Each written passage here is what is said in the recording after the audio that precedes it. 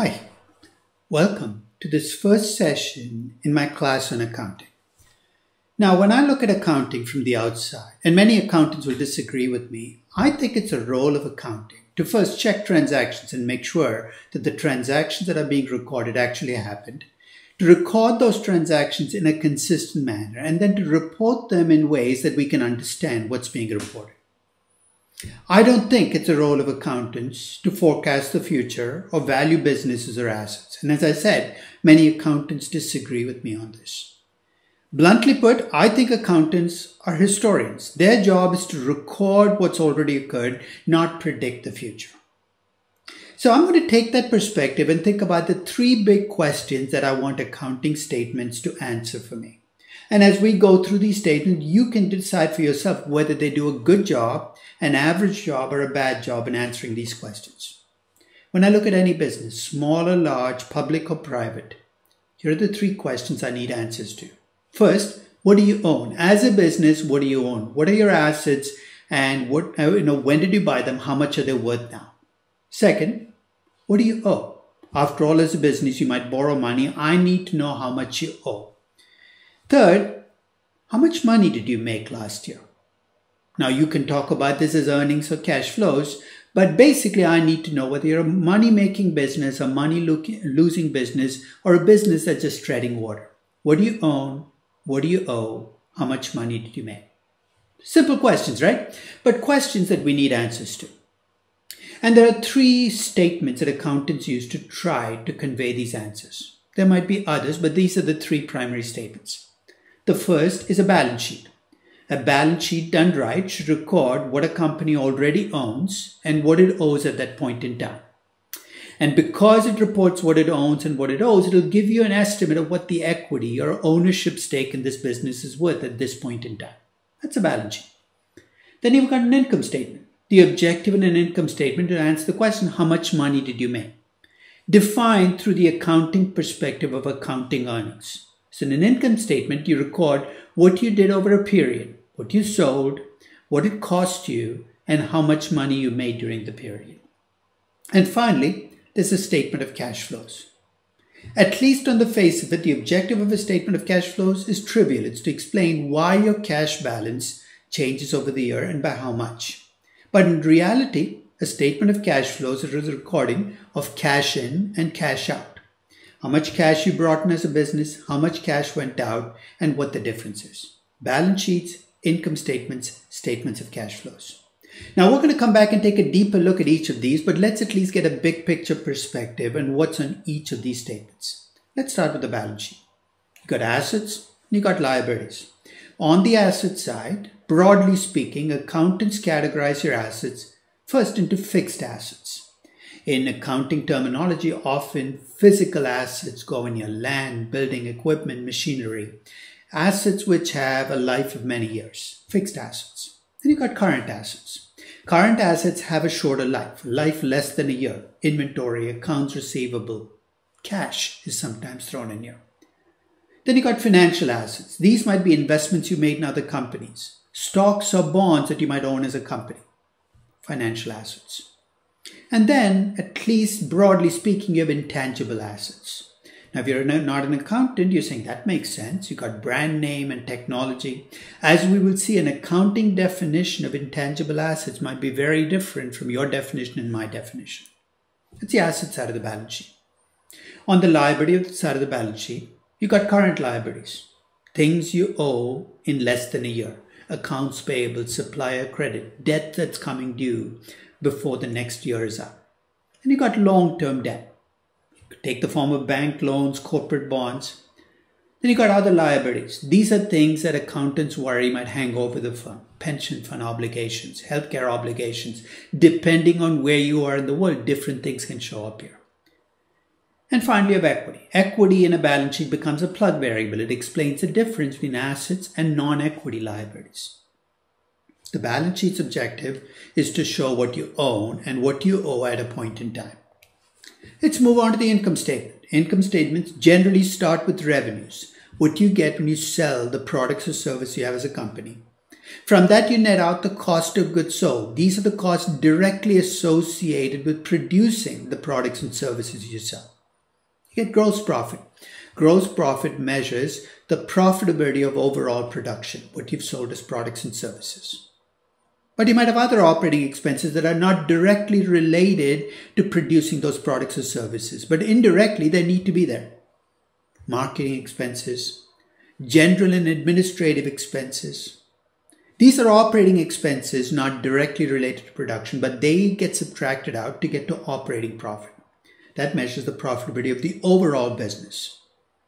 From that, you subtract out financial expenses. Sounds fancy, but if you've borrowed money, you've got interest expenses, and you might have other financial expenses. You net them out, and then you mop up. To the extent that you might have non-operating assets, investments in other companies, cash and marketable securities, the income from those show up below the operating profit line. You get a taxable income. In most parts of the world, you're going to get taxed on it. You pay your taxes, you get net income. We'll talk more about the accounting constructs that go into producing an income statement.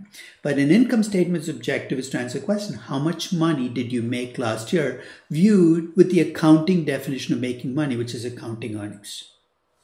And then you get to the statement of cash flows in many ways, and I'm going to repeat this statement as I go through this class. It is the most honest of the accounting statements. In what sense?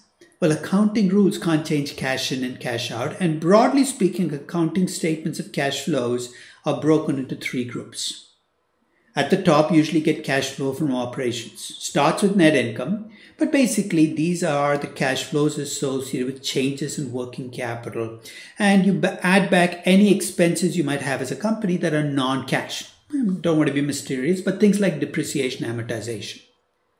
So that's the first stop, is to stop and ask, what are my cash flows from operations? Second stop in a statement of cash flows is to look at cash flows from investing. How much do you invest in capital expenditures, land, building, equipment, machinery? If you did acquisitions and you paid with cash, it's going to show up here. It's cash flows from investing. And you might even have side items like investing in financial assets. Cash flows from operations, cash flows from investing. Third and final stop is cash flows from financing. Broken into two groups. There's debt. Cash flows from debt will be new debt you raise. Cash flows to debt will be repayments of old debt, short-term as well as long-term. But you also have cash flows from and to equity. Cash flows from equity would be new stock you issue if you're a publicly traded company, or new equity you raise as a private company.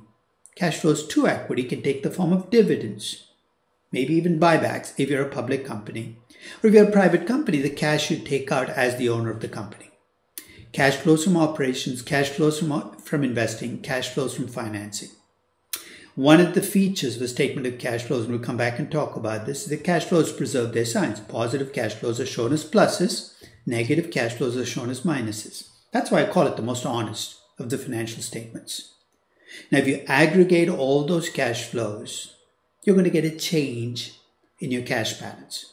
Put broadly, if you have lots of cash flows from operations, you don't invest much and you don't give back much to debt holders, equity investors, your cash balance will go up. But if you have very low cash flows from operations, you're reinvesting a lot, and you have lots of debt payments, your cash balance will go down. Income statement, balance sheet, statement of cash flows. Now, these are not three independent statements because choices you make on one will affect the other. In what sense? What you show as depreciation and amortization is an expense in your income statement gets added back in your statement of cash flows. In fact, the statement of cash flows shows changes from year to year in the balance sheet. What do I mean by that? If you've invested more in fixed assets, your balance sheet will show the larger fixed assets. But the change in the fixed assets will show up as a capital expenditure in your cash flow statement. So what you see here are three statements that are interconnected. And to make sense of a company, you have to read all three statements and look for the interconnections. Now, along the way, you have to understand how accountants think. Accountants love rules. It's a rule-driven process, and over time, these rules have been formalized. And you can read the accounting rules. Do it when you need to go to sleep quickly because they're incredibly boring and incredibly detailed. But there's a reason why they've been formalized. First is you need to standardize the process. So when I look at 10 companies, I'm not relearning accounting with each one, so I can compare across companies. The second is accounting has its own principles. Sometimes it violates its own principles, and the rules are written to make sure those principles get followed. It's a rule-driven process. And broadly speaking, there are two sets of rules you will see out there among most publicly traded companies. US companies are governed by GAAP, generally accepted accounting principles. They've been around a while, they get changed and adapted and modified over time. And most international companies are covered by IFRS, International Financial Reporting Standards. Now, before we make a big deal about two accounting standards, I have to tell you, I've seen these two converge over time. They share a lot more in common than they're different. And much of the world is now under international accounting rules. 30 or 40 years ago, this was not true. Today, if you open up the financial statements for companies around the world, they share a lot more in common than they have as differences. There are parts of the world where you've got to be cautious. Accounting rules can be different. And there might be some accounting rules where there are differences across regions. But we are at a point in time where we have more in common than we have different. So the bottom line, the raw material that we need to do financial analysis comes almost always in the form of financial statements. Those financial statements are prepared by accountants. So you might not like to do it. I certainly don't. But you have to learn to think like accountants when you go through those accounting statements. I'm going to say something that sounds mean, but I mean it. Rather than ask, does this make sense? Ask yourself, does it make accounting sense? The two don't have to be the same, but you have to understand how accountants think. The challenge is accounting keeps shifting over time. I talked about the fact that I don't think it's the accountant's job to forecast the future and value assets. Well, guess what? Accounting has been overtaken by what is called broadly fair value accounting, and accounting is trying to do exactly what I said it should not. And as we go through the financial statements, I'll talk about the problems that get created for the users of accounting statements because accountants try to do too much. So across the next few sessions, we're going to go through the financial statements and we're going to take a look at what accountants do right and what they can do better. And keep in mind that as we go through this, our end game is to ask the big questions about companies. I hope you found this session useful, and I look forward to seeing you in the next session.